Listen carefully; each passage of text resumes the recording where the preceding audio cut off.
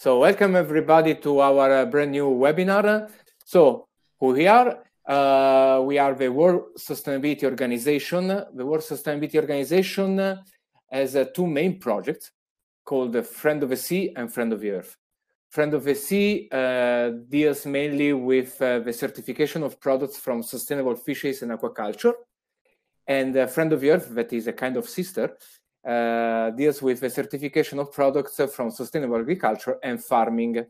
We have certified since 2008 more than 1,000 companies from more than 100 countries worldwide.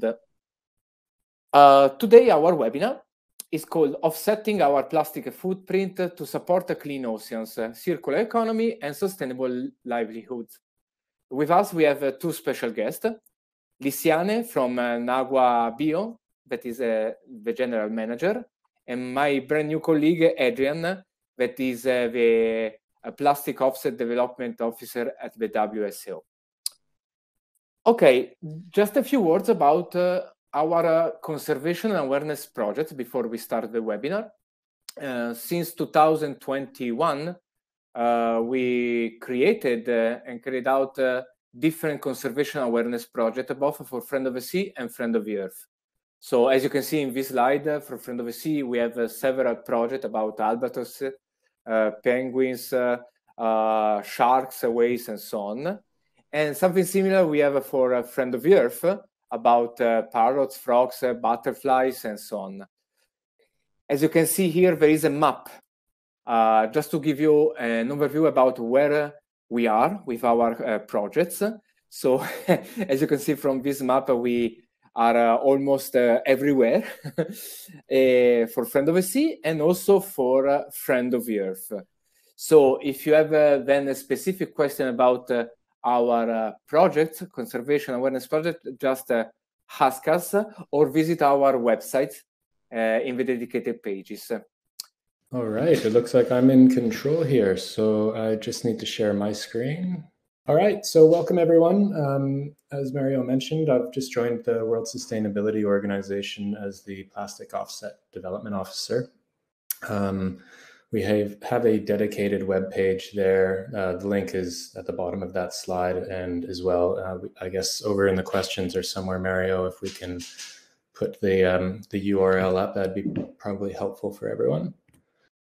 So Mario has done a little bit of a background on the World Sustainability Org, so I'm going to slide straight through here. The only thing I would add is that our certifications are actually accredited by international bodies. So I think our point of difference with what we're doing, not just with our aquaculture and agriculture, Friend of the Sea, Friend of the Earth, even with plastic offsets, these are verified. And that's always been an issue, especially when entering the plastic offset world, is there's never really been a third-party accreditation to verify where these are going. So the benefits of joining World Sustainability Organization, again, this is very public on our website of all the different benefits that you get by joining us. We are a third-party certification. We do video interviews. You'll have gained media visibility by telling the world that you do practice sustainability in your industry. 3 direct consultancies, 4 one-on-one meetings, and these things are normally to help your company become more sustainable, or at least just answer direct questions on, especially with this program here with plastic offsets, where these funds will be directed. And we can always tailor that to what your company is interested in supporting as well. Who am I? Well, I have a large history in plastic pollution. We'll get to that on the next slide. But originally, I'm an ocean captain. So I'm back on Vancouver Island now. This is where I'm working from. I have 20 years in marine operations, 15 years as an ocean captain. The past 10 years, I've been in marine conservation, sustainable development, and social enterprise management. That happened just directly from being a captain and seeing the issues of what was happening with our oceans. That led directly into plastic pollution, of which I was 8 years the founder and managing director of a grassroots organization in the South Pacific Islands, based out of Fiji for most of that time, however, working in the surrounding areas. then when I returned to Canada, I became the executive director of a registered Canadian charity arm for a global foundation working directly on plastic pollution. And then, yeah, I mean, I'm a 200-ton ocean captain, PADI open water scuba instructor. In my past, we did 2 world firsts in human-powered, nature-powered ocean crossings. So, yeah, I've just been lucky enough to live most of my life directly related to the ocean. And this is why this cause is so near and dear to my heart, because it is my whole life. So in those 10 years working on plastic pollution, there's a little bit of a breakdown there on the left-hand side of what we did over those years. On the right, we've got some photos of projects we were directly working on. I had a low-cost research vessel, which we saw on the previous slide, where we housed most of this going on, and that was my office. We're making alternative fuels here out of waste plastic on the right-hand side. We toured Vanuatu, New Caledonia, Norfolk Island. Then returning home, we started working with larger corporations. You can see Lululemon down there at the bottom. There's also a slide here on the bottom where I'm holding a microplastic extraction technology. So really over the years, we've had a hand in everything, whether or not that's just cleanups or circular economy, or even working on extracting microplastics from the ocean. So over those 10 years, what did we learn? We learned really that we have the technology and it's getting better every single day. I mean, we can stop plastic from entering the ocean. We can clean it from the environment. Those things aren't very hard. But we also have the technology in circular economy on micro and industrial scale. And the reason I put micro and industrial is we can really support grassroots organizations in the developing world to make second life products out of the waste plastics that we collect. On an industrial scale, that's where it's going to work for, the first world. I mean, we can, on a large scale, process waste plastics into something new and re-enter it into the economy, or we can eliminate it from our environment if it's truly at its end of life. And we're going to touch on end of life with one of the programs we're supporting a little bit later on. We can eliminate the plastics from the environment, as I was saying, with those alternative fuels. And through the programs that we're supporting in the third world, there's job creation through that. We are actually creating sustainable livelihoods by employing people to clean the plastic and then re-enter it into the circular economy. Then there's always volunteer engagement opportunities locally and abroad. I mean, we did this a little bit in the South Pacific, and we created opportunities for people to come down, enjoy these countries, and work with the local organizations. So that's a great sort of cross-learning opportunity that we're not necessarily doing at this stage with WSO, but it could be potentially something in the future, working with our partners as we set them up more concrete. So frequently asked questions. We do have this page on our website. Predominantly, we want to look at the top 2. What is the difference between an offset and a credit? So offsets have been around for a little while with carbon. So we really just want to point out that plastic credits stand for the right to produce or utilize that amount of plastic. Well, we're working more in offsets, while the plastic offset represents the defined weight offset of plastic removed from our environment and oceans. So by choosing an offset, you counterbalance the use of the plastic in your company's process. And then what are plastic offsets? Essentially, it's just an effective way to protect our oceans and marine life. Companies, individuals who want to have a real impact can offset your plastic footprint, and we can redirect those funds into the field on a defined weight volume that is already utilized. Your contributions will help by preventing plastic pollution. And by offsetting with us, we get to directly contribute to the recovery of certified ocean-bound plastics. We can re-enter these plastics into the circular economy, as I was mentioning before. Most plastic cleanups are already going beyond the cleanup. We have to think about what happens after the cleanup, because a lot of times in the early days, people were performing these large beach cleanups and ocean cleanups, and then the garbage had nowhere to go, especially in the developing world. So it's quite crucial that we're actually working directly with people who can re-enter this into the circular economy. And we're creating that social change. The money you're investing in offsets is actually dispersed accordingly, with a portion going directly to waste collectors, again, going back to that sustainable livelihoods. So the brass tacks of it all is €1 per 1 kilogram of plastic, and that will offset a company's plastic usage. And we can work with all industries, fishing nets in aquaculture, because that is where Friend of the Sea started, is working with aquaculture. And there's already starting to be some plastic offset or plastic neutral fisheries. I believe it was the Azores who were the first fisheries that have actually completely offset their plastic footprint. Not with us, hopefully in the future, but it just shows that industry is starting to catch up. So think about nets and lines and other waste. I actually spent the past 6 months working on commercial plastic extraction from derelict aquaculture sites in British Columbia off Vancouver Island. There's a massive weight volume of waste plastic generated through the aquaculture industry. And as well, the heaviest weight volume of waste plastic in the ocean is from ghost nets. So that is a direct byproduct of the fishing industry. And if we move down and think about fashion and textiles, any nylon-based clothing is plastic-based. So if you think about activewear like yoga pants or a rain jacket, swim shorts, bikinis, anything that is nylon-based essentially is a plastic product, right? So every single time you wash those synthetic materials actually will shed microplastics into the ocean through the wash stream. So you're actually creating plastic waste. Even if you're using recycled plastic materials, it is actually still becoming more plastic waste down the line. So we just need to think about that. Products, physical products. Obviously, we can think of plastic toys, just little things in everyday usage. We all know that plastic is used across the board. Food packaging, if you think about it, takeaway containers is a large one. Alternatives are coming out, and it is a great deal of what we do with the companies we work with is actually consult on finding alternatives.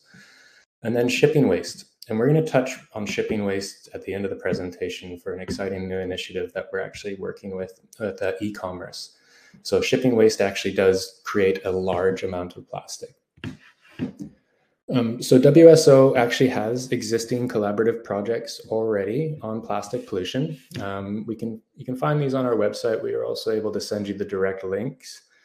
On the left-hand side here, we've got our project that we've recently supported in the Galapagos Islands with the Galapagos Conservation Trust. Actually, I believe Mario set that all up since he is our conservation officer.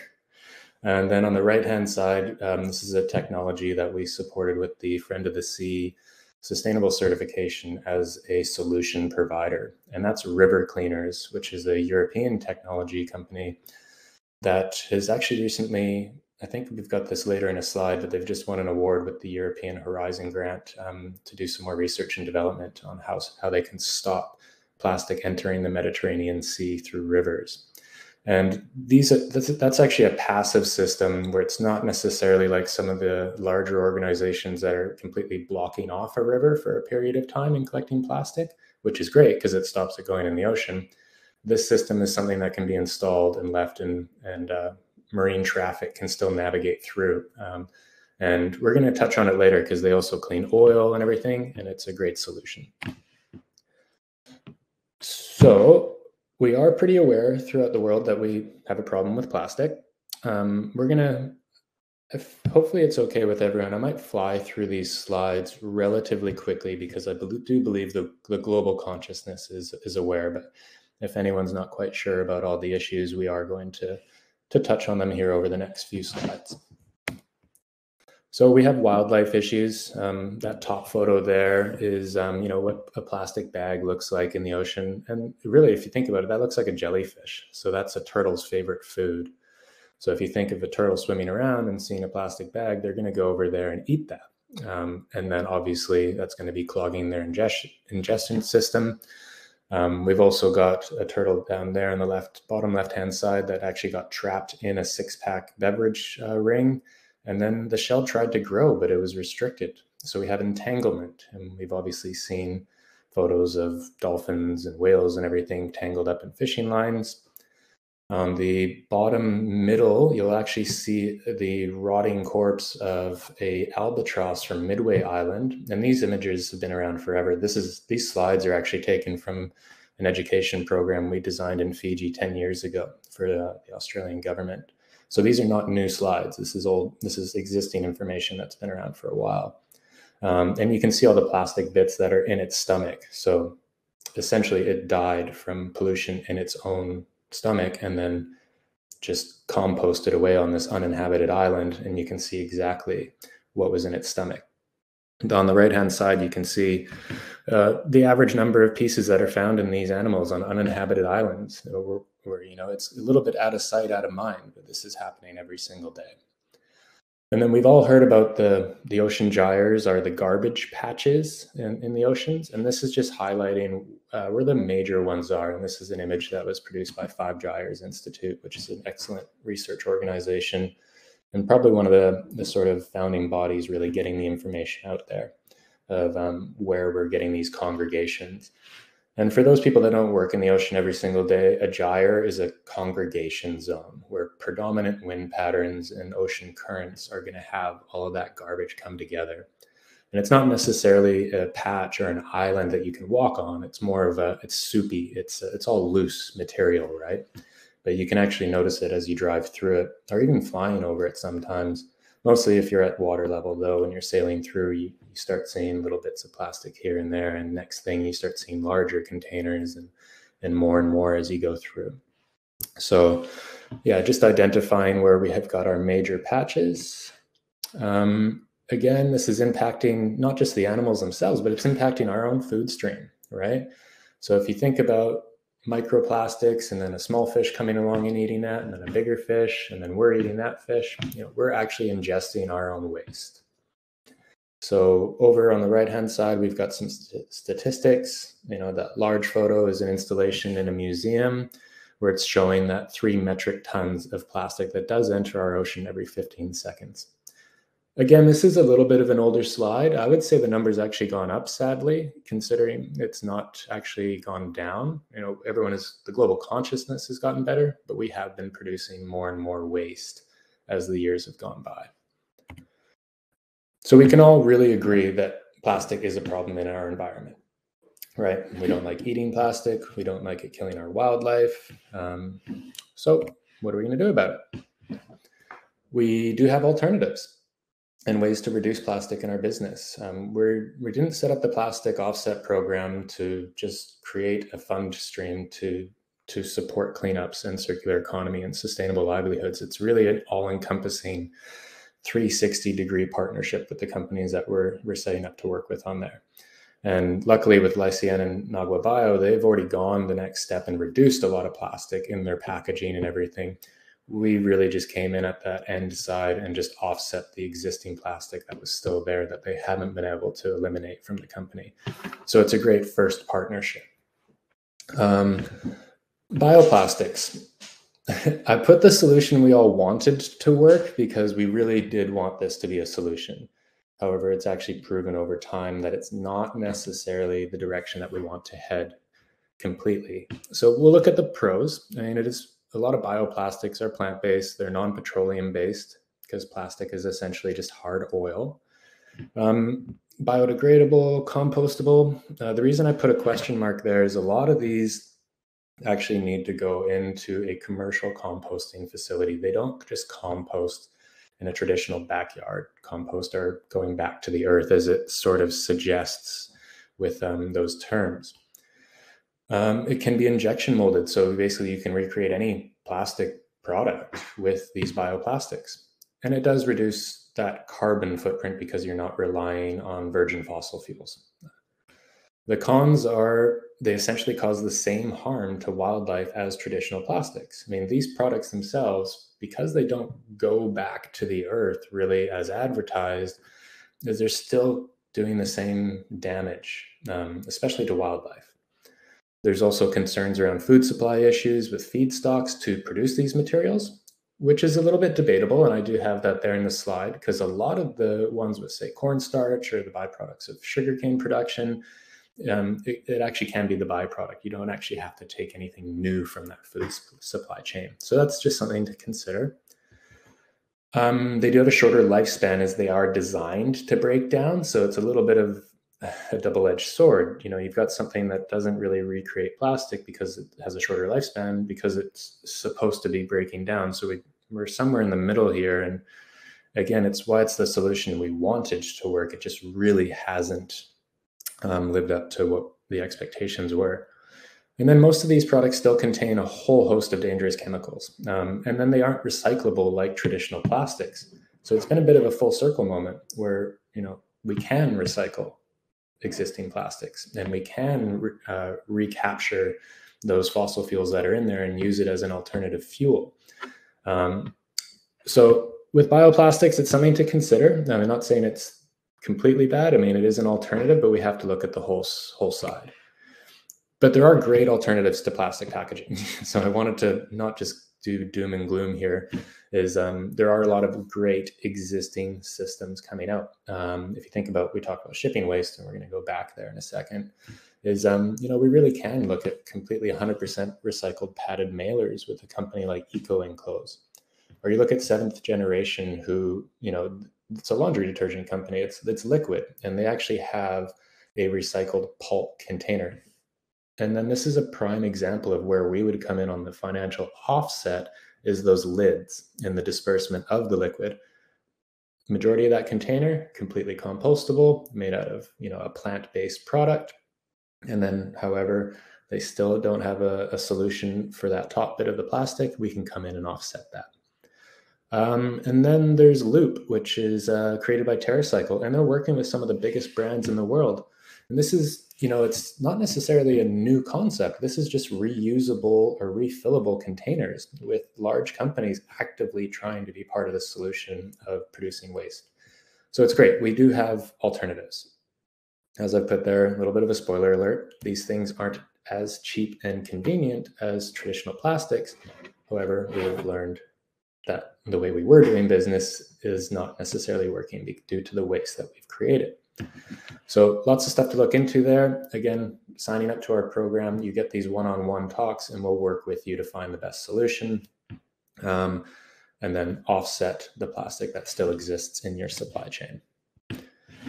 So we really want to touch on reducing and straight up refusing plastics is the only true cure to this issue surrounding the world. I mean, we don't want to create a system where people are just producing as much plastic as they want through their businesses and then paying us to offset it. That's not what our system is here for. We're here to work with you on reducing and refusing as much as possible, finding those alternatives, and then using the offset monies to combat what is still existing. So getting into who we are and what we aim to support with these plastic offset funds. Up top, we've got sort of three. I chose these three because they're sort of our introductory ones as we're getting this program off the ground of who we want to work with. The top, or the two on either side are ones that are already existing in our ecosystem at the World Sustainability Org.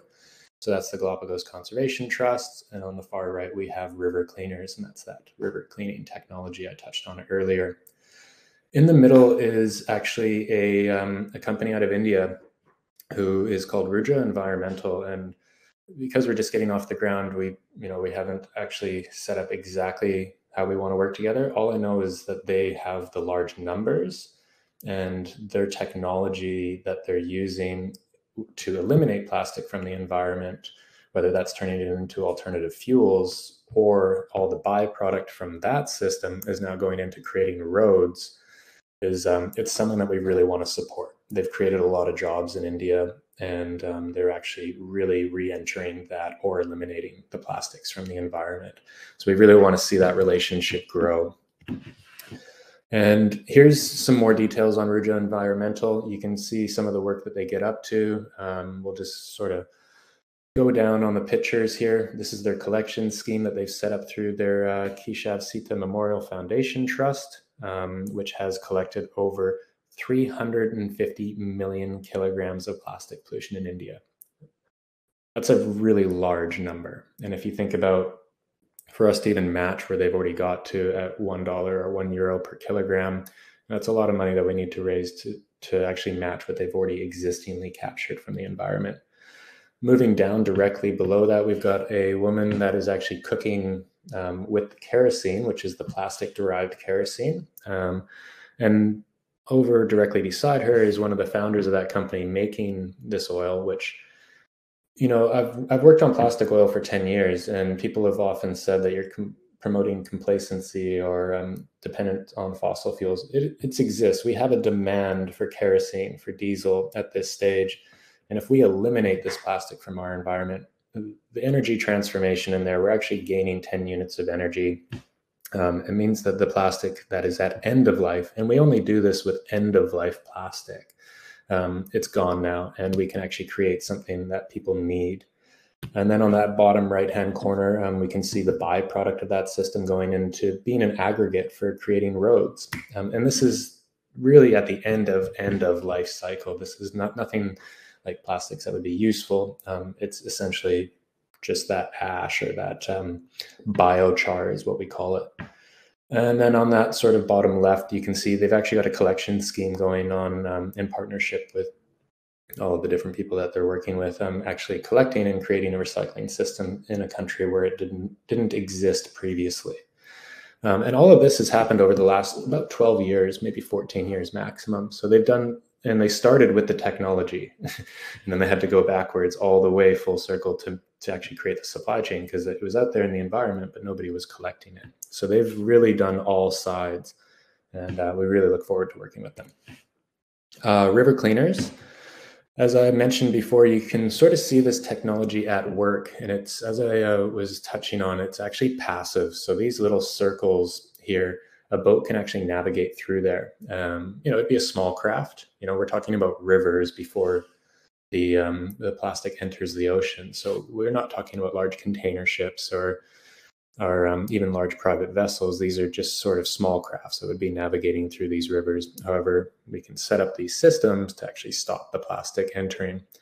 They've got a secondary system, which I would say is the third row down in the photos, where they're actually collecting oil as well. So any sort of waste oil or waste carbons that are floating through the river can now get captured in their system, and that goes down and transferred over to the collection point and cleaned up from our environment. And as you can see, we actually already have an existing partnership with them, as our logo's down there. And they just received a nice grant from the Horizon Europe Foundation, and will be actively extending their research and development, which is absolutely amazing. The Galapagos Conservation Trust, again, this is something that we already existingly support, which Mario works directly on. So if you have any questions on, ask him. I guess the direct hope with that is this is more of a scientific research project, and then that leads into other sides, but it's identifying where the plastic pollution is originating from that is arriving on the Galapagos Islands. And with the Galapagos Islands being a UNESCO World Heritage Site, and essentially just, you know, people do live there and people visit there all the time, but it really is sort of a special place in our world that we need to protect and make sure that outside pollution is not coming into. So how to offset your company's plastic footprint? As we mentioned earlier, it's that $1 or €1 per kilogram of plastic used. And the reason I keep saying $1 or €1 is that, you know, currencies change. However, when I was writing this, they're relatively similar. So we want to make sure that we're actually hitting the right mark. There's a few examples here. We've got Naguabio in the middle, and you'll hear from Liciane shortly. And that was a company that was already existing in our ecosystem. They were sustainable products, and as we started launching this project a couple months ago, we touched base, and they offset the last couple bits of plastic that were in their system. They were already a sustainable company. They're already doing great work, doing everything they could. However, there was still some plastic there. Up top, we have Artvana, which is it's actually a subscription box, and this is something that I'd really like to work with, especially because there's a lot of shipping waste created with these. Again, Artvana is more of a sustainable one. Their founder, Ricky, had already done a lot of steps minimizing the plastic in their shipments and their live painting events. And then we worked with her to offset the remaining plastics that were in her business. And we actually were able to eliminate a couple of other products that she was still mailing out every month or using in her live events. So we're able to give some suggestions there. And then the offset value was actually quite low in the end. And that's why we were offered this great quote about how easy it was and affordable. And then the last here is where we're actually going to go for the end of my side of the presentation, is we've actually partnered with the Shop for Good donation app on Shopify. Originally, we were going to design our own app to plug into e-commerce providers. However, the research and development, the software side, it was just made way more sense to work with somebody that has the existing infrastructure. And we really can go beyond Shopify here. We can work with any e-commerce side. It just might require a little bit of software development. However, if you're an e-commerce store, we can effectively offset the plastic in your products and your shipping today by just installing the Shop for Good donation app. And then we work directly with you on how to do that. And the reason behind this and why it's a large focus of what I'm working on is I came across this report that was put out by Oceana now a couple of years ago, and it really showed what the e-commerce plastic footprint is. And this is all on shipping plastic waste. This has nothing to do with the products that Amazon was shipping. This is 100% numbers on just the shipping waste created. So 599 million pounds of plastic packaging waste in 2020. And that's a ridiculous number. Going through their survey, 1,400 Amazon Prime customers were interviewed, and they found that 94.8% are concerned about the plastic pollution in our oceans, and 91% said that Amazon should reduce its plastic and packaging. So if we have over 90% of consumers already deciding that something needs to be done, however, there is some demand, or we do have still a need, or alternatives aren't existing completely in this chain. So yes, we can work on reduction, but there's still going to be plastic waste at this stage, and we're here to work on offsetting that effectively. And we want to work with all e-commerce stores. We don't have a partnership with Amazon. We would love to have one. So if anyone ever there watches this, how do we do that? We've got the right software team to work on that with you. Let's get there. So we've also got some charts here if anyone wants to zoom in on this, on exactly what that packaging looks like and where it's coming from. We've got 12% is coming from shrink films, 22 is the other types, 31% is in pouches and bags, and 35% of this packaging is coming from protective packaging. And these are all things we don't even think about, or a lot of people don't think about in their everyday life or everyday packaging that shows up. All right, so this really does break it down. If anyone's interested in these charts or these reports, gladly just send us an email. I'll send you the links, and we'll get it there for you. So the reason we're starting with the Shopify plugin is Shopify has this open door where you can build a plugin app, and any store that is on the Shopify system can right now today go to Shop for Good donation app. It's called Daily Karma.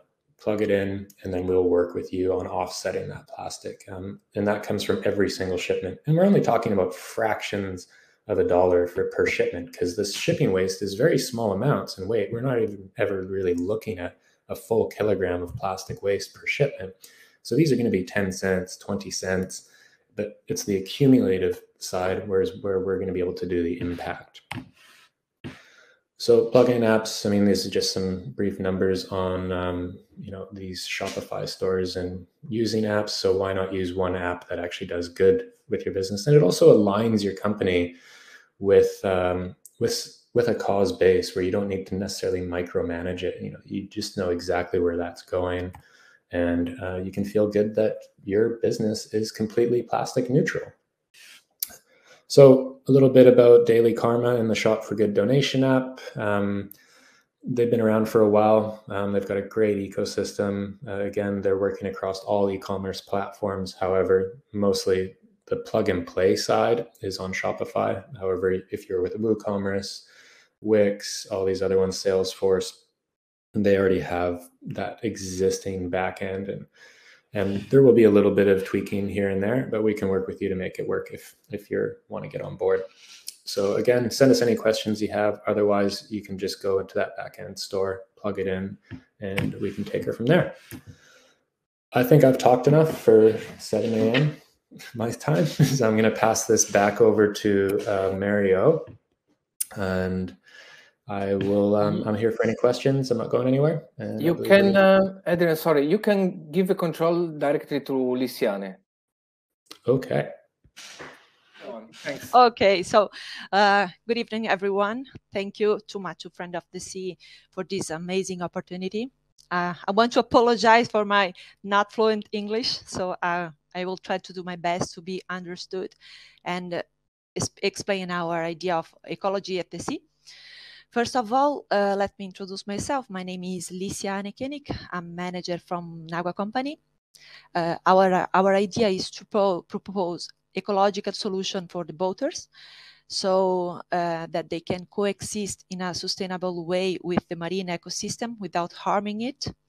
The idea of our company came from our personal experience as boater and my special attention to the environment and nature. We realized that no filter to retain marine pollution, the things that we do on board, ends up directly into the sea. So our proposal is about, it's all about this concept, inviting the boaters to use only eco-friendly and certificate products on their boat, either for personal use or for boat care. To help me introduce our idea, I would like to share a short video just to explain our idea as invisible pollution. What the videos mean is a visual translation of the invisible pollution. When I talk about these, I mean the chemicals and petrochemicals origin product that are used in the boat goes directly into the sea. It is simple to think there is no water in the sea with so little quantity of product, and I cannot pollute. Also, once this product is released in the sea, is no longer visible. But the truth is not like this. The chemical ingredients released into nature are harmful to the boat, to person, and to the ecosystem. In addition, products of petrochemical origin, it's also released the famous microplastics that ends up on our table eating fishes. This is the way that we have created an eco-friendly line of products dedicated to be to nautical boater. Because our objective is to promote the use of sustainable products in boating, either for boat care, but also for personal care. Our company is based on the principle of respect. Respect for nature, respect for people, and for the sea. And to guarantee what our products are truly eco-friendly, we take the certifications. So today in the market, we can find all kind of organic products. There are so many words used, such as eco-friendly, ecological, green, natural, sustainable, etc. On the left, we have an example of a product taken on Google search as eco-friendly marine product. But my question for you is, have you ever seen, for example, these colors in nature? I understand as a consumer it's not easy to know if a product is really eco-friendly or not. For this reason, it's very important to have a certification on the label, because the certifying organizations like Friend of the Sea, IAB, ICEA, they have not the interest of the business company, but they have the interest to guarantee to the consumer that the product respects rigid criteria for not pollution. So these certificators evaluate the entire formula, not only surfactants, but all ingredients and the production chain, to give to the consumer more transparency. So I would like to share you some suggestions for choosing a really eco-friendly product. First thing, you have to check on the label if that product there is a certification. Look for the ingredients on the label. Many companies prefer to not show them in the label, and this is not transparency. Biodegradability is not only from the surfactants, but there is to be complete form. For example, fragrance, dyes, parabens, etc. And this information has to appear on the label. All of this, however, you can find in Nagua products. There are certifications and ingredients displayed on the label. Our goal is to be transparent with the consumer, and when we say that our products are eco-friendly, our words are supported by the certifications that check that our products are really green. Nowadays, very difficult to live without plastic, but there is alternatives such as cosmetic solids, plastic-free packaging. The plastic is present on most kind of products that we use in cosmetics, cleaning products, food products, etc. All these packaging in contact with the ocean can become a great catastrophe. They can fly off the boat, or because people don't recycle well, or simple because many people discard plastic into the wild. Needless to say how damning this is to the sea and to the marine environment. So in addition to be invisible pollution given by chemical products, there is also the problem from the plastic. Nagua is a company. It's very focused in finding solution for the plastic in the sea, and for this we are very happy to have the plastic offset certification. This apply to business company like us, but also to the individuals. So all of us can do something to help plastic collection, even if it's not our. So thank you so much, and I'm finished. Thank you very much, Liciane. Okay, so you can stop sharing your screen. Yeah. Okay, and now we can go through the questions we got. Actually, I got... Oh, can I give you just because when Adrian said before about Amazon and about online shopping, I remember, I think there is, we do, when we make our e-commerce, we do with paper, not with, so I think there is many solutions if the companies or people wants to choose this kind of solutions. We need to help always for increase this situation. Excellent, thank you very much. So I will have a look about the questions. We have 2 questions for now. So the first question is, hello, I am an individual and I would like to know if I can join the project. This question is for you, Adrian. Yes, we are working on a plastic offset calculator for individuals. There are ones that are existing. So I would say the best thing to do right now is just contact us, and or just even write your email in a question or in a message board to me. And what I can do is work with you directly. Generally speaking, your average person, if you're even ecologically minded, uses about 25 kilograms of plastic per year. That's a pretty standard number, but we can actually work with you and find the transparent number of your lifestyle, what you use every single day, and calculate that and find the offset number. In the future, we will have that available on the website, where you go to the plastic offset page and you can calculate it right there, find your number, and directly offset in development. Okay, thank you very much. I will add that, yes, our consumption of plastic, if we think about it, can be massive. I mean, if we think in general about if we drink 1 bottle of water, here in Italy, for example, is 1.5 liters.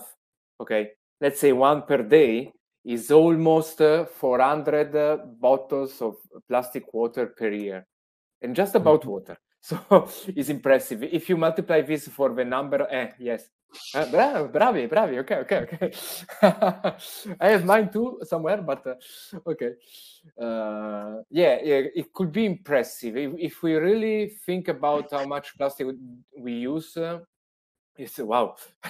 So it will be good to do something Yeah, and as well, I mean, like Liciane was showing with the shipping, there's always solutions, right? The same with, so if somebody comes in and they want to offset their plastic footprint for the year, it's great. We obviously want to do that.